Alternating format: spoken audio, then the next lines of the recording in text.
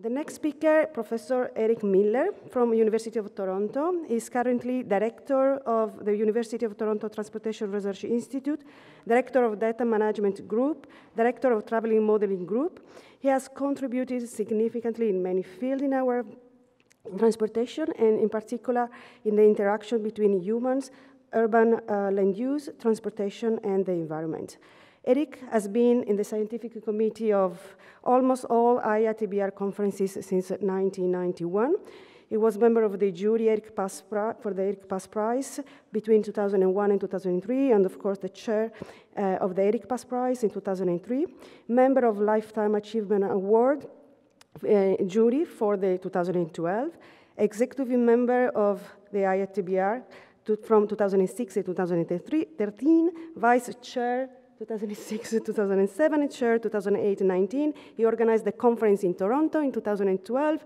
Please welcome Eric Miller. Thanks so much, Beba. Well, it's my great pleasure to be here, and as Tommy sort of said, we really didn't get much chance to say thank you last night, and to express just how important this award is to both of us, I think, and well, I know. And, you know, in particular, I think there's nothing better than recognition of your peers, and that's what this is all about. And I'm just going to inflict a very short story on you to illustrate that. When I was 13 years old, for the once and only time in my life, I got a chance to go away for a sleepaway camp for 2 weeks to a Boy Scout camp, and I was a very shy, quiet little kid, but I really enjoyed it. And at the end of the 2 weeks, there was a secret vote among all the campers to elect the most valuable camper, and I expected my patrol leader, who was very gregarious and outgoing and a veteran of the camp, to win it. And to my total surprise, I won the most valuable camper award, and what you got was a little purple bead. It was the legendary purple bead. It was you know, just some bead they dipped in some purple ink, a little leather thong, but it just meant the world to me, because, you know, all these 13 and 14-year-olds had seen something in me. Well, this award is my second purple bead. It really validates and makes all that work worthwhile. So thank you very much. I also think it's interesting that Tommy and I are sort of now linked together and as co-winners of this award, because you know, he's a psychologist, I'm an engineer, he's interested in fundamental theory, and I'm very interested in theory, and I'm going to talk a lot about theory, but I'm interested in taking that theory into application, into models. I really am a modeler, and so I actually want to look forward, I want to look ahead, and talk about where I think travel demand modeling is going, or perhaps needs to go, and in particular, I think the prerequisites to move to a next generation of travel demand models. I mean, Beba, I missed it, I wasn't here, gave a great retrospective and a discussion of where we've been coming from, and you know, we've had great accomplishments in our field. I think we can be very proud, but I think we need to, you know, we're always trying to move forward, and so that's what I'd like to talk about today. So very briefly, I want to talk about some of the disruptions that are challenging us. I think we know all about them, that are, you know, forcing us, even if we, for other reasons, thought our models were okay, I think they're not okay going forward because of these disruptions. I want to set the stage for what I'm going to talk about in terms of what I see as the 4 pillars that support travel demand modeling, and then I want to focus on 3 of those: theory, data, and computing. And again, this is going to be very much a talk from a modeling point of view. I've always had at least one foot in sort of the real world of application, and part of what this underlies this is my frustration with taking theory into practice, and how I think our models specifically have to do better. So we, you know, I don't have to say much. This whole conference is about AVs, mobility of services. Everybody's in this field. Everybody sees this coming. The technology, the services are changing. It's totally disrupting transportation, but it's also posing huge challenges to our travel demand models that have always been built on the same old, the status quo. And I think there's a huge challenge going forward. In my view, our current models, we're using them because they're the best tools we have, but they're really not yet yet ready to take on you know, the future, and part of the challenge is the future is so unknown, and how do we deal with that in our models.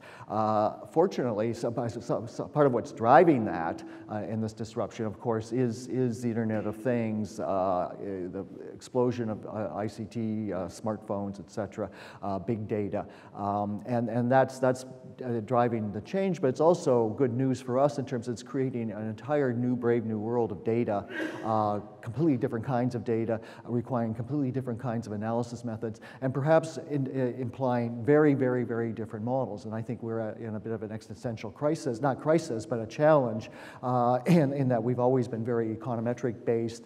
You know, we have one style of model building, and now with machine learning, et cetera, coming along, you know, there's different paradigms out there. I think these can be very mutually reinforcing, and I think it's really exciting. But again, it's disrupting our usual way of thinking. And a third one, which I don't think we've talked much about here, but I think is just important, huge, is the global urbanization process that's been going on for the last 100 years or more. Is continuing. I think we all know that there's more than 50% of the world's population lives in cities, but these are huge challenges, and that growth is going to continue, particularly in Africa, parts of Asia, et cetera. The emergence of almost every day there's a new mega city. Many challenges there, but transportation is a central one. I always say you can't talk about cities, any policy in cities, without getting to talking about transportation within the first 5 minutes. And to me, this is a huge first order problem, that if we don't get transportation right, and if we don't get urban form right, it's going to be hard to get anything else right. And whether you're talking about economics, social inequity, political unrest, again, many sources of that, but part of it is how we build our cities. And so I think ultimately we're all here interested in travel behavior and building our models, but I think we're always doing that. The engineer says we're building tools to help us and understanding and help us to understand and design the cities of the future. And to me, that's an enormous challenge, I think, but I think it's a very exciting one, but it's one I think we have to take very seriously. So in terms of, you know, want to build a model, how do you build a model? What do you need? Well, you need data, you need theory, you need methods, which I would separate from the models per se, and you need computing. And by methods, I mean the analytical techniques, the econometrics, the AA, but also, to me, and I'll talk a bit more about that, you know, a logit model, random utility theory, I think is largely a methodological approach to the problem within which we then pour theory, and I'll try to differentiate that a bit. And obviously our theory, you know, there's the classic scientific two-way flow of induction. We observe the world around us, which we need data to do. Out of that emerges, we try to generalize from what we see, get some theories, and then we go back deductively and test those theories against data. And to me, models are the operational implementation of theory. One way, a major way we test theory is through models. And we're always limited in terms of both our theory and our models of what we can do by the data we have, by the methods we have to analyze the data, build the models, implement them, and the computing power. And I want to talk about theory, data, and computing a bit more. Because I think where we're strongest is in our methods. I think we have tremendous methodological capability to apply to our data, to our theories. And so to a certain extent, starting point, I teach a course in cities as complex systems these days, and Donella Meadows was a brilliant systems dynamicist. She was a colleague of Jay Forrester, who invented system dynamics. I think a very deep systems thinker. I'd recommend her book, very accessible to anybody who wants to think about systems, which should be all of us. But this is a quote from her, and my starting point is exactly what's in red, that we know so much and yet we know so little. And we can't rest on our laurels, and we have to be really pushing the frontiers, I think, of our knowledge if we're going to be addressing the challenges and disruptions I briefly talked about. You know, and again, you know, random utility theory has been the foundation of so much of what we've been doing for so many years. I mean, it's a huge success story. You know, Friday there's going to be a day dedicated to Daniel McFadden, very, very appropriately in terms of you know, what we've been able to accomplish with random material theory, but at the risk of having every discrete choice modeler in the room stone me at the end of the discussion, I would say it's almost only the starting point from a theoretical point of view. To me, it's a framework, again, it's sort of more methodological. It describes a decision process, but it assumes you have a utility function. It assumes you know the choice set. It assumes you know the constraints. So I think there's a lot of sort of what, why, and when in terms of our theoretical understanding that discrete choice theory is just kind of silent about, and we have to bring that into the equation, and that's what I'm really interested in is how we fill in and work within that extremely powerful set of methods to get better actual behavioral representations. And certainly from a modeling point of view, I think this is a problem. I mean, we don't have standard specifications. Values of time, we still don't really, values of time vary all over the place. This is a concept we have. Every time I estimate a model, even in Toronto, I get a different value of time and I have to rationalize it.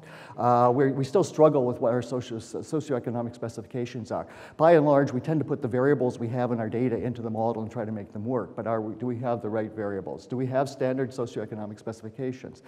I bang the drum all the time about spatial choice, location choice. The dirty little secret in operational models is our logit destination choice models do not a very good job of predicting where people are going to shop or even work because there's a lot of heterogeneity, a lot of unknowns there.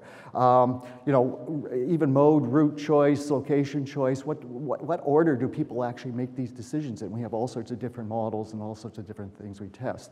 Whether we're talking about trips or activities, activity episodes, our generation models are still just, very typically very simple, totally statistical thing. There's a probability you go to work today. Well, why are you going to work? Is there any underlying, real underlying theory there? And one that I think is extremely important is our models are still very, very static. And there's very strong equilibrium assumptions almost. And getting dynamics into the model, which we think is very important, is that if we want to have learning and adaptation, I think in terms of autonomous vehicles, mobility services, and so on, people are learning how to use these systems. There's adaptation going on. Our models, I think, are too static to really capture that. And certainly in the modeling field, Richard Soberman was is my mentor. He's the reason I'm here. I wandered into an undergraduate course he was teaching, and it's been transportation ever since. And if he was here, which whenever I say this when he's around, he says, "Miller, you have to stop blaming me for this." In the modeling profession out there where you actually build models and it's mainly consultants, he always talked about there's a big difference between 30 years of experience and 1 year's experience repeated 30 times. In other words, professionally in operation, we keep applying the same old models over and over and over again, and we don't really learn from them because I tell my students models should be a hypothesis test. I mean, that's what, you run the regression or the maximum likelihood estimation, and you get t-statistics out. Well, the t-stat is a hypothesis test, right? It's a parametric test on whether that parameter makes sense or not. So every time we build a model, we should be learning things. We're testing hypotheses. But if it's the same model, and if we're just beating it to death with calibration to make it fit the screen line counts, how much are we really learning? And so I think it's incredibly important, and one of the reasons that happens is the consultant always has to put the model together very quickly because it's part of a planning study, and you only have a few weeks or months to do something. So modeling as an exercise really has to get offline from operational practice so we have the luxury, the time to do some testing.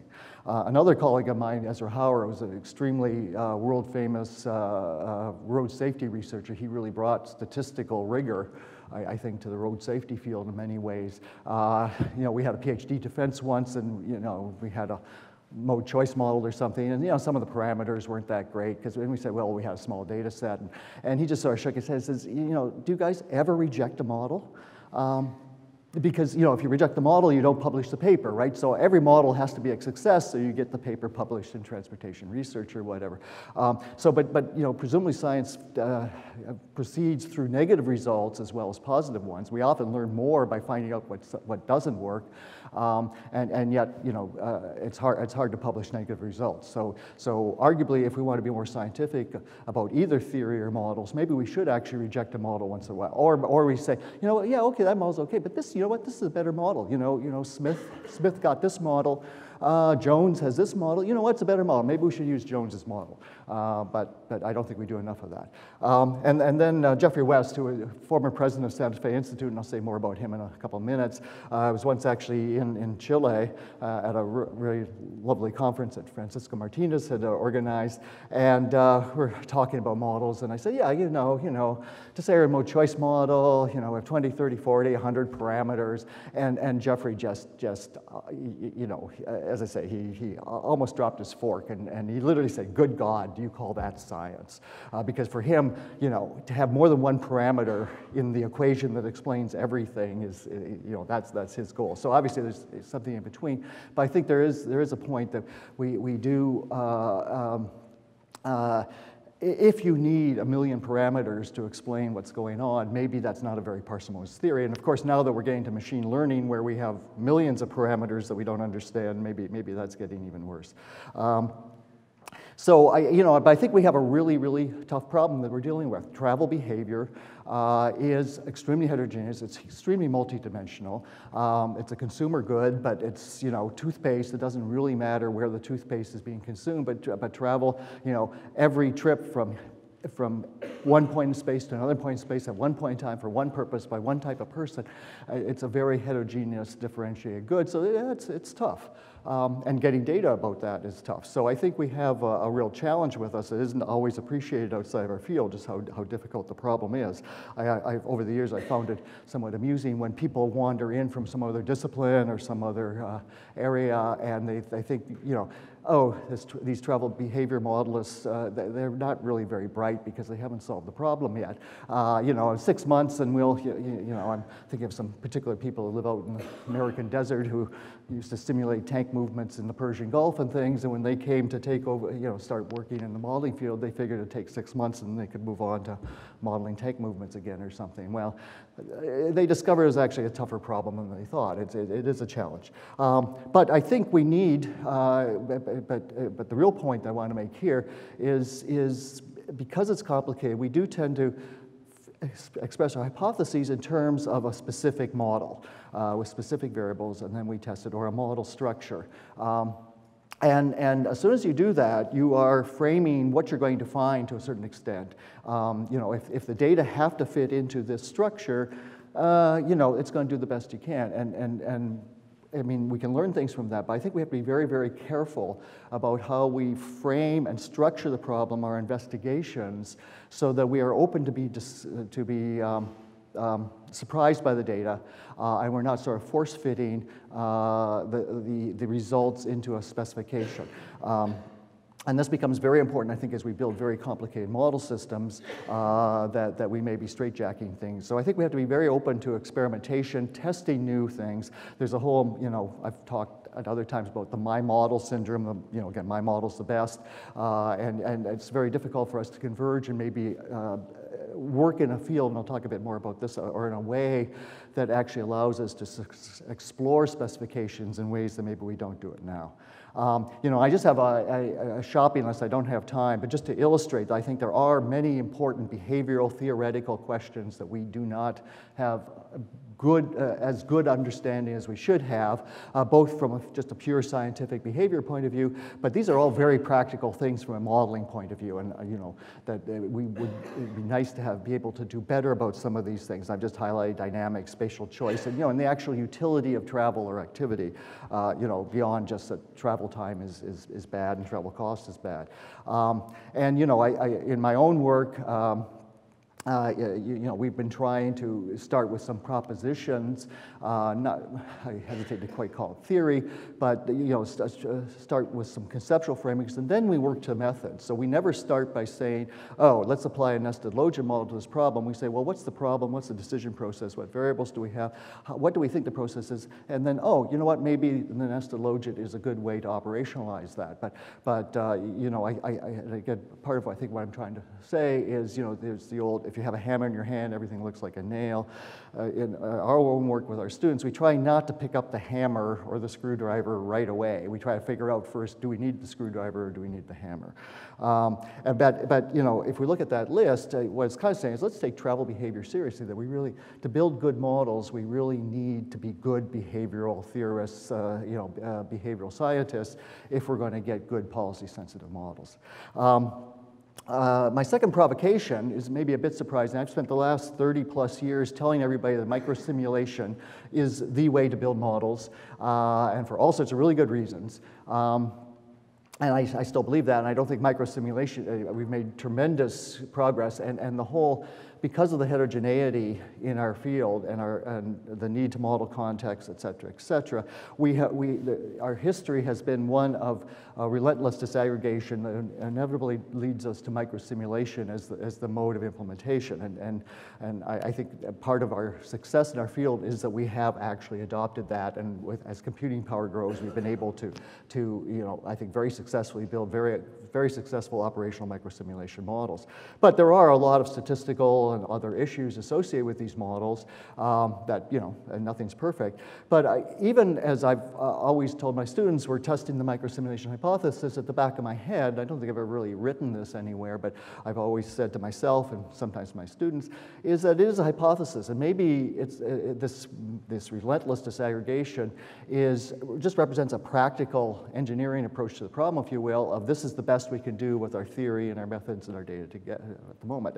And the question is there maybe a more parsimonious, holistic approach that we should be looking at? And certainly Michael Wegner, who's in my view the dean of land use models and early proponent of microsimulation methods in land use modeling in Germany, always warns about the Spitfire syndrome, in that everybody likes a Spitfire. So you start off to build a model of a Spitfire, but then you want the ailerons to move up and down, you want the tail to wag, and you want the propeller to go around, you want a little pilot in there, and you want some down. And so eventually you keep adding detail and detail and detail and detail until you end up with having a Spitfire, not a model.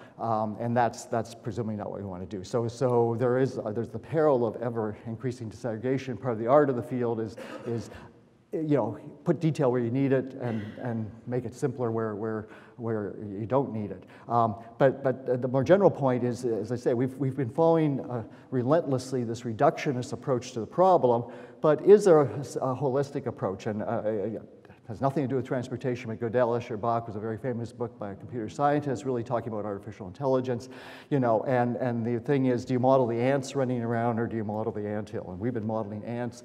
Are there models of anthills out there we should be thinking about? And I think, again, another disruptive theoretical challenge to us is the area of city science, complexity theory applied to cities.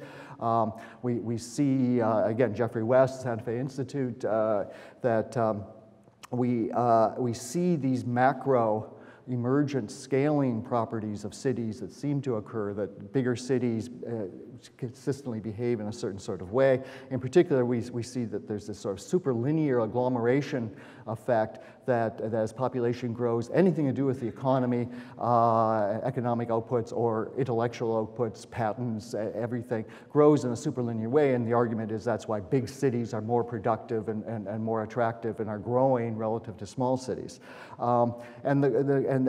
This starts as just a totally empirical observation. Just get data, plot it, run the regression, you get an R squared of 0.9, and you say, gee, there's something here.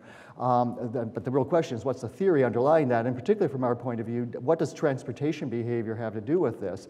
And Louis Battencourt, who's Jeffrey West's colleague, argues, in fact, that it's all about social networks, and it's about the fact that we all are interacting. In bigger cities, there's more chances that you're interacting. So that really should have something to do with transportation. And does our understanding of behavior actually help perhaps explain or perhaps debunk, not everybody believes the scaling laws, what's going on. I think this ties into questions of accessibility, agglomeration, which I also think we take for granted, but we don't understand the mechanisms of. I work in integrated transportation land use modeling. We talk about the feedback between transportation and land use, but we really don't understand yet the dynamics and the long-run effects of how day-to-day travel really feeds back and influences long-run decisions. Another example of this is in other fields, like in traffic engineering. I'm fascinated, for my sins, one of the things I've had to do is teach undergraduate traffic engineering once in a while, so I actually learned something about it. You know, we have micro car following models that says, given where a car is at this instant in time, what's it going to do in the next instant in time? And a really interesting thing is that, you know, under certain assumptions, we can actually integrate that totally micro, totally dynamic, second by second, tenth of a second by second model, integrated to get the solve for the steady state, you know, average conditions, and lo and behold, we get the fundamental flow diagram, traffic flow diagram out of that. And I find that extraordinarily powerful because there is that direct linkage between the micro and the macro. And I think that validates both models. Given that the macro model, which is, you know, ultimately sort of empirically based, can be supported by an underlying theory, micro theory, and the micro theory aggregates up to that, and that's extraordinarily powerful. And I just wonder whether we have something similar in transportation. Again, coming back to scaling in land use, as another example of this, Francisco Martinez has a paper out a couple of years ago now, showing that he can actually take his more or less micro bid choice model of a land market and create a superlinear scaling relationship between average rent in a city and the population size. So this is another example where, starting at the micro level, you can actually aggregate up to get a macro result, which again I think is powerful. And it's just a very simple little example. We've been running probit models for 15 years now in Toronto at the mode choice level, tour mode choice, where we hypothesize a utility at the trip level, and we simply add them up to get the tour utility, and it's got to be probit because we have to add the error terms. You know, the probit adds up. So this is just another example where we start with something a little more micro, get something a little more macro out of it analytically. And so I guess I'm just trying to say, is this something we should be thinking more about? I think I'm running short of time. Data, I think, again, we're facing a huge challenge, opportunity and challenge with all the new data sets we have. We've always been a very empirically driven field, but I think we've always been extraordinarily limited in what we view. Small samples, not knowing how to get at latent variables, static cross-sectional data, and so forth. And so, and we've been modeling a typical day as if that was something that was real. And I think, again, the data limitations, which we always blame the limitations of our models on, is probably not unique to our field, but you can certainly look at other fields like health, where they have serious money, and although they don't think so, and serious money, and, you know, huge longitudinal panel surveys. I don't know how it is here in Canada. They link health records to income tax records. I mean, there's no way we could get that information, at least we don't think so. So why do they get it? Maybe health's important, transportation's not. But I think we should stop using data as an excuse for limited models. And of course, the big data sets are really challenging us, changing us, and what's possible to do. Huge challenges, huge issues there. But again, I think we have to be open to what might be possible with that.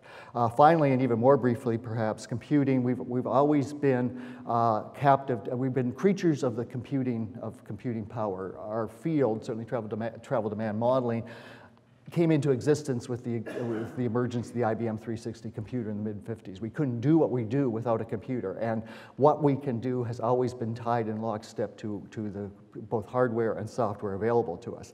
And so computing is just critical to what we're trying to do. The computer is clearly our lab. In some ways, it's almost more our lab than the real world, because we can simulate in the computer things that we can't observe, or it's very difficult to observe. I would argue that as a profession, as a field, we probably haven't made as much use of really advanced computing as many other fields, and I think we've, again, been bound a bit by not being as aggressive in cloud computing, parallelization, et cetera, as we might be. I think that is changing. But I think we've also been limited in our software. And again, I think we have a problem with too much proprietary software, too much, I talked about my model, we also have my software, we build things from scratch. I think limitations in our software are generating barriers to ourselves that we need to get over. Again, in other fields, we see people building big labs. Again, if the computer and the software in particular in the computer is our lab,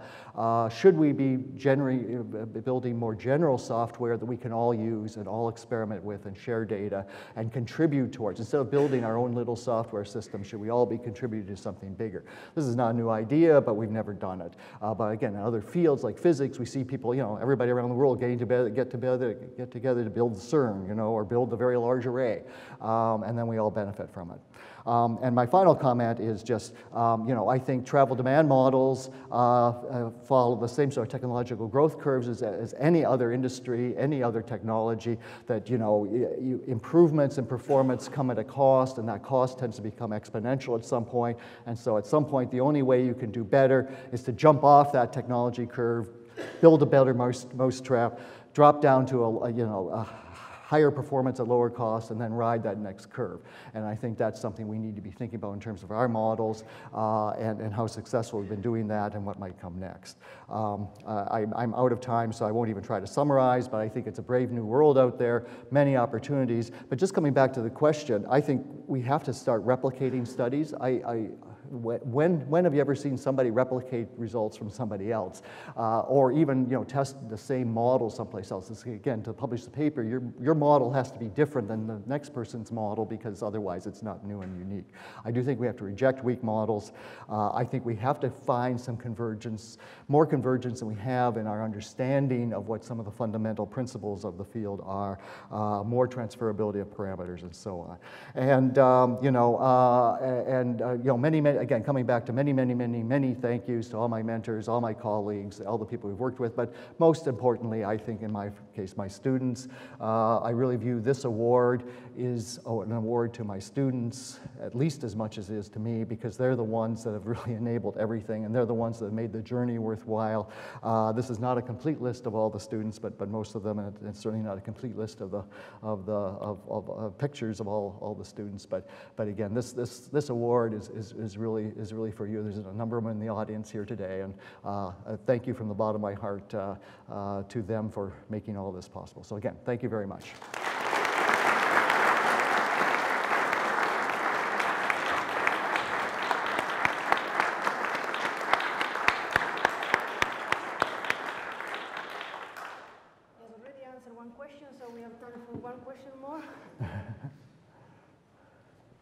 Yes, Karen? It's really more of an announcement, but I do think a lot of us are wondering if you and Tommy are going to join us at 5 o'clock tonight at the rec field for soccer or football, whatever you want to call it. Do you think you'll be there? Tommy and I are both getting out of Dodge as soon as we can. We're both catching flights early after.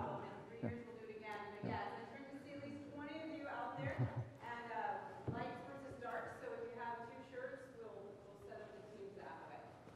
But really nice presentation there. Thank you so much. Okay, thanks.